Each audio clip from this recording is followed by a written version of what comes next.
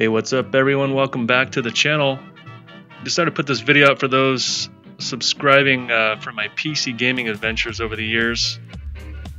Recently I just built a new computer to catch up with the times 2019, 2020 and hopefully future-proof myself for the next several years.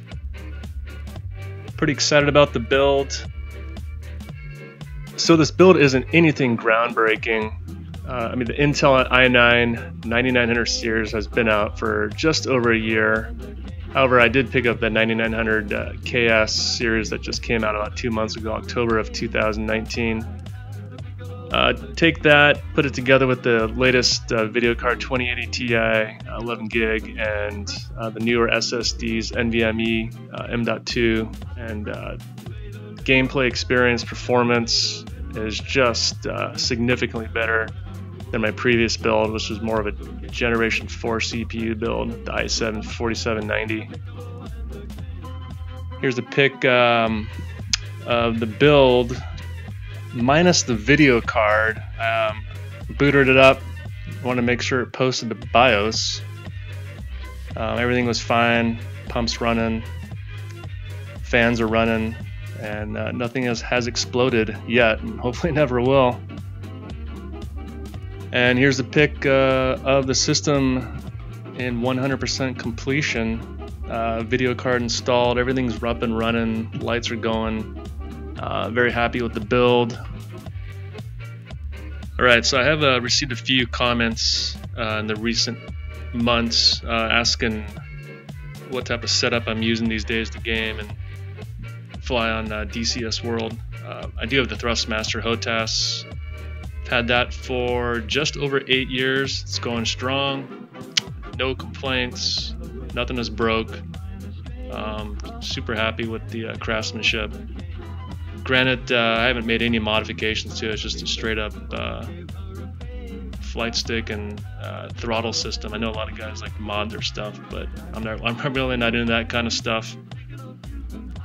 Those are on the mounts called the Fox mounts. They attach right to the desk. Easy to move around. Excellent craftsmanship and build. Check out their website, foxmount.com. It's a individual private owner, some guy out there in New Hampshire. Does a great job. Highly recommended. I do have the Oculus Rift S. Got that several months ago. Great addition to DCS World or just about any flight sim out there. As you can see, I've also got the at the bottom, just below the desk, got the CH Pro pedals. Had that for a while as well. Alright, as a bonus, I thought I'd throw in a picture of my previous gaming setup. This was from several years ago. You can find the video in my channel if you dig back to about March, April of 2015. It's the Obutto gaming cockpit. I was running triple monitors, 27-inch, track IR, great for flight sims, PC racing, sim racing as well. I could sit in that seat all day long, super comfortable. This was all well before VR was even on the horizon. But once VR started becoming more and more popular, I kind of knew I was going to go down that route. And it kind of made sense. I mean, a setup like this just takes up a ton of space.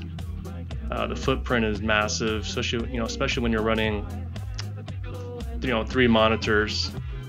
It's actually, I think, wider than it was longer. So it just made sense just to kind of downsize and keep it simple with VR. Thanks for tuning in today and watching today's video. Please drop a comment, smash that like button, and or subscribe. Talk to you later. See ya.